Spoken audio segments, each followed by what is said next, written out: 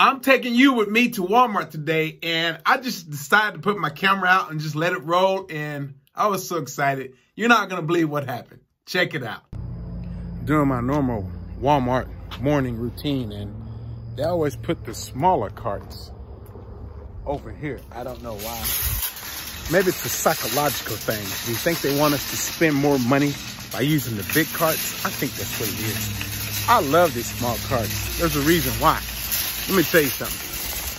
If I'm gonna go in and get a few items, if I use this small cart, then I'm not gonna fill it up.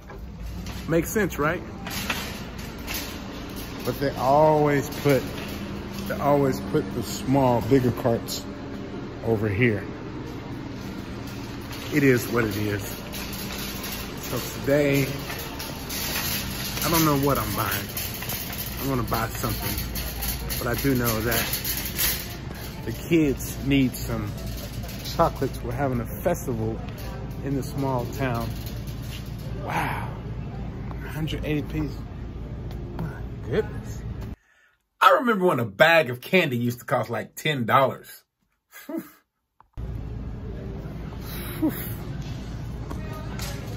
Anyway, so I'm gonna go and try to figure this out. Get things done.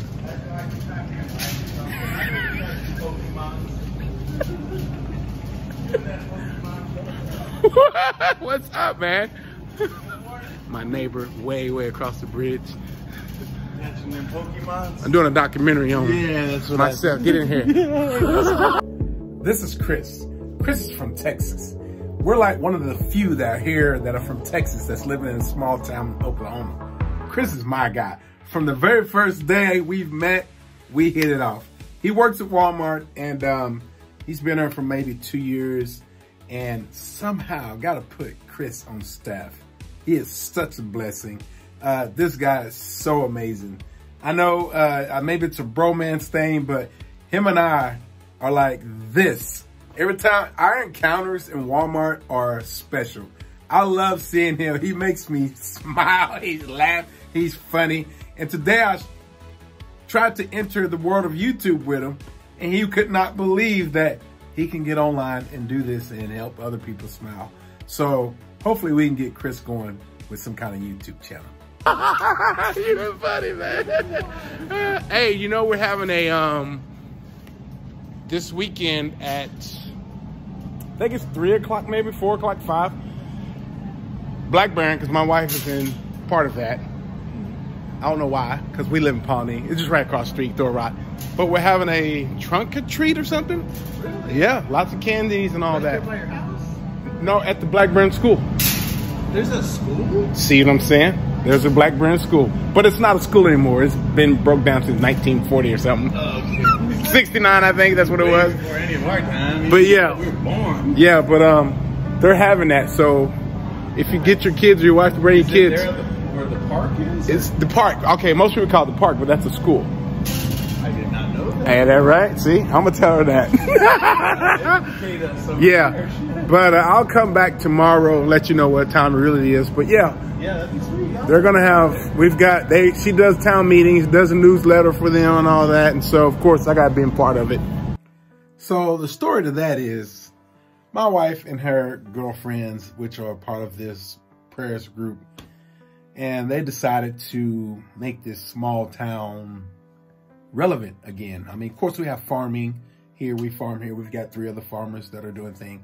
And I think their goal is to actually bring back traffic here, do farmers market and things like that. So they are doing a trunk or treat for the kids this weekend.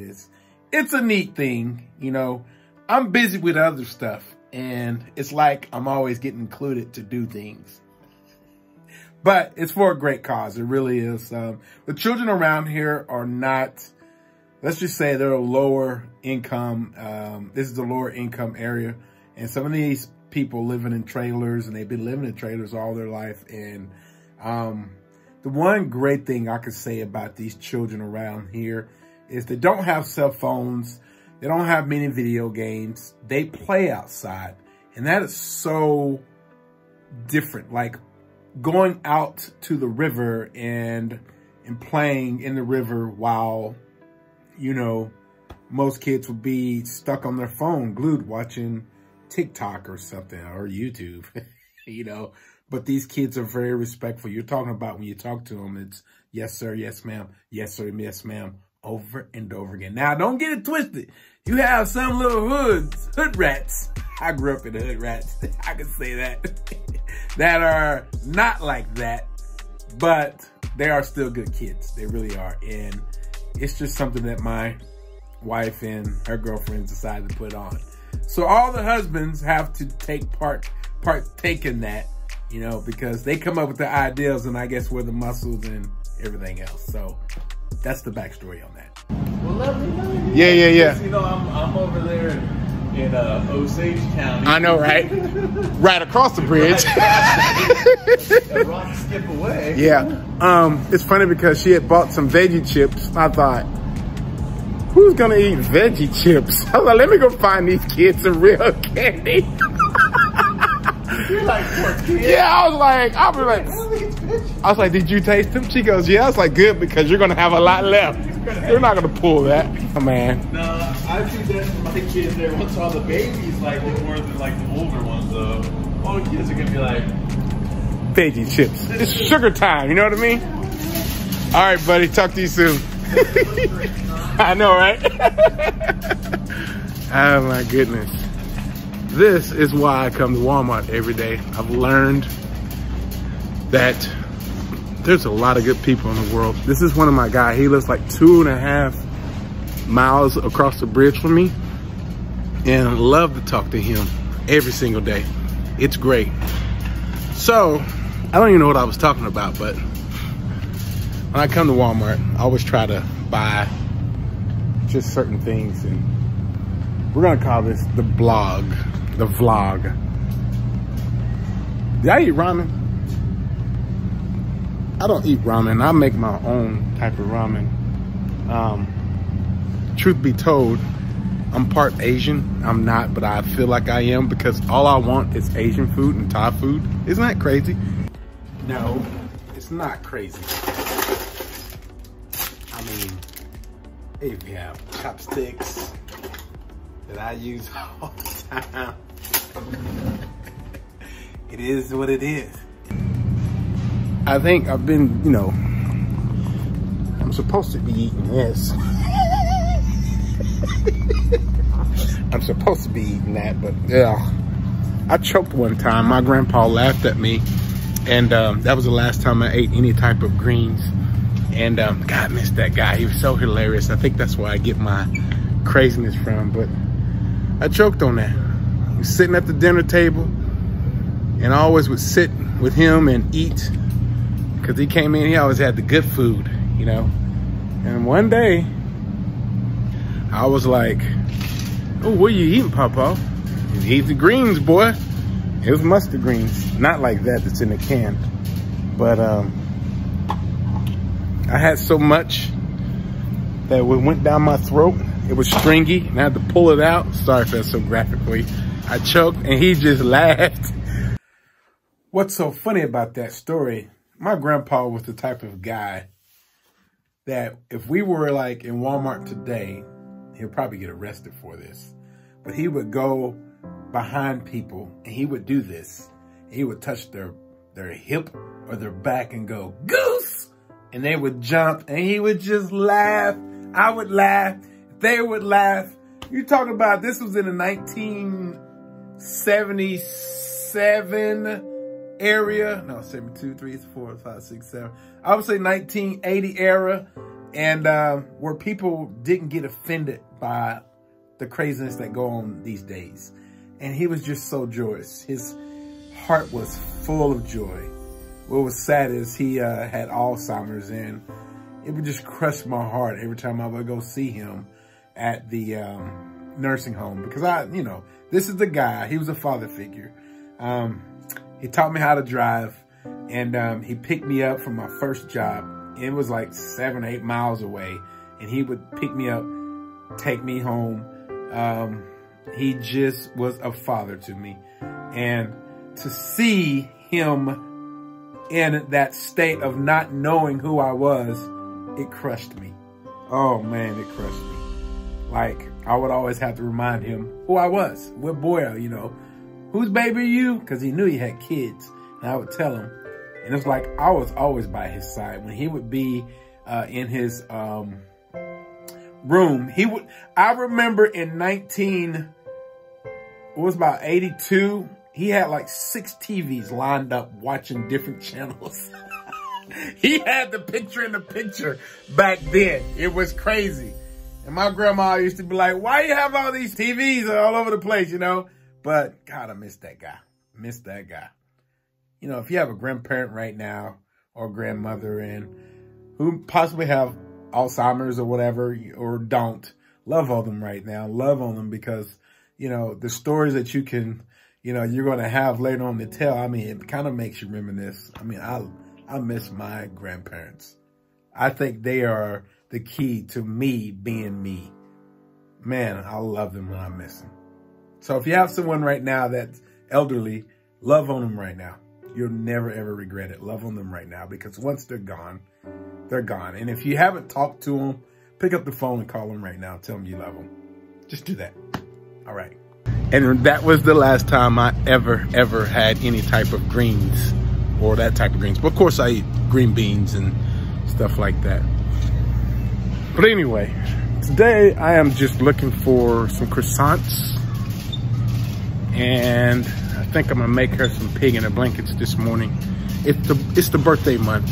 And so this month I have to do like every different types of breakfast and dinners and take her out. Yeah, birthday month. Don't get me started. So I try to spoil my wife. Let me tell you, man, I used to have a big bump in the back of my head when I was younger. And I was dating her at the time and she accepted my crazy self. I mean, this bump, he would do this. I got it removed, but I thought to myself, if I could pull a woman with a bump in my head, no, reverse.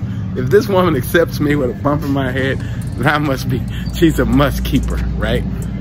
But anyway, so we're gonna find some croissants, some crusty croissants, some butterflake croissants. We're gonna do some Hawaiian type too, just to see. I never had those. Oh, did you know you can air fry these? I didn't know that. And we might give her some cinnamon rolls for tomorrow because she hasn't had that in a long time.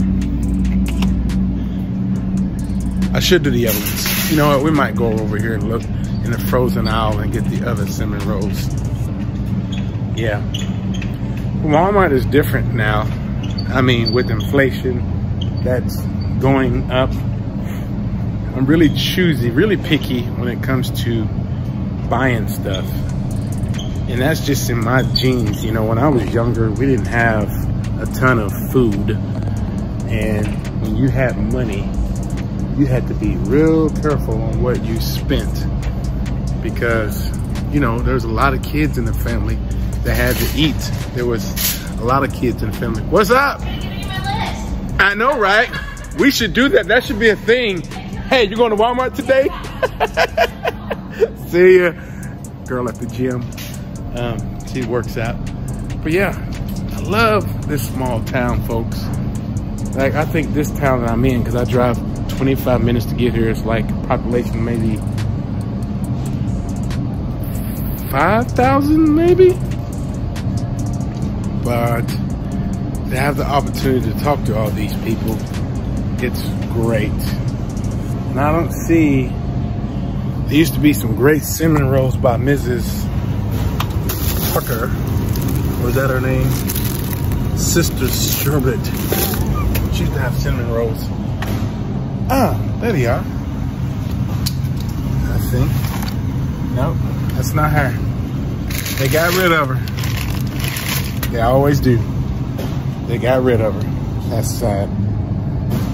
Anyway, what do y'all think about groceries? Is groceries one of those deals that's like getting ridiculous? I know it is. I'm sure where y'all live. Now we're into ice cream because she's been craving ice cream too. Every night after dinner. She wants a special ice cream. And let me tell you what. Oh no, mousse cone is gone. Oh, that was her favorite. I think she ate all that. I ain't lying, y'all. I've already bought like one every other day for her. She's like a whole one every 2 days or so. So we like ran through them. Wow. They don't have any in the back either. Yep, I'm gonna have to give her something different now. I'm gonna have to try a waffle cone. Waffle cone Highlander, she loves it. Not that one, but there's one called Moose Tracks. And she loves her Moose Track. And maybe the Turtle Sundae. Let's get her to try the Turtle Sundae. And I don't try to buy a big thing of ice cream. I hope she doesn't watch this, but you know, she only goes Pilates like twice a week. I need to edit that out. But anyway. Yeah, I need to edit that out. Y'all know what I'm saying. Anyway, but that's it, guys. Thanks for watching. This is just me in Walmart trying to find some food for the day. And let me ask you this, because I come here almost like 4 days a week. My daughter does it too.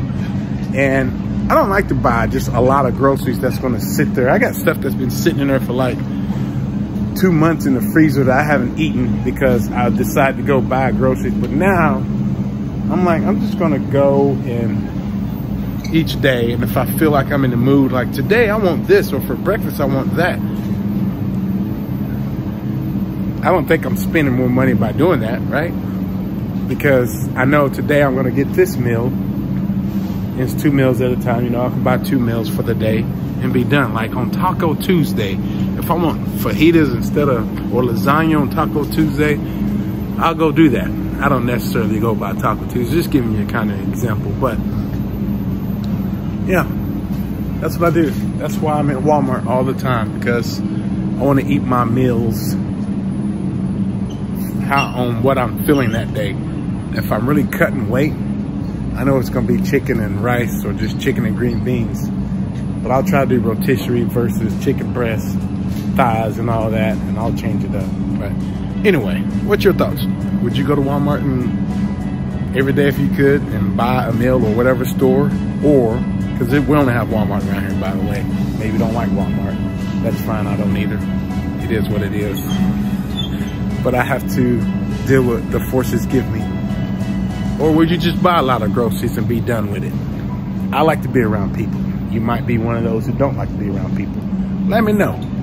With that being said, hey, thanks for watching. I like to thank you for spending the morning with me. I just finished at the gym and I go to Walmart and I buy my groceries for the day.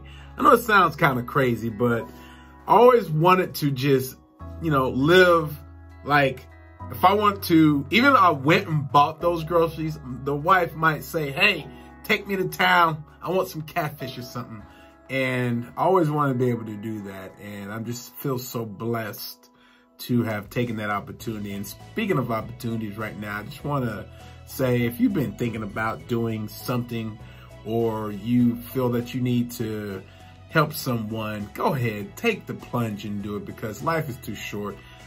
Blessings is out there for everyone, and don't just think you're cursed or anything. No, change your thoughts, change your outlook, your thinking, and reprogram your brain and your universe to work for you. Have a great day. Thanks for watching, and we'll see you soon.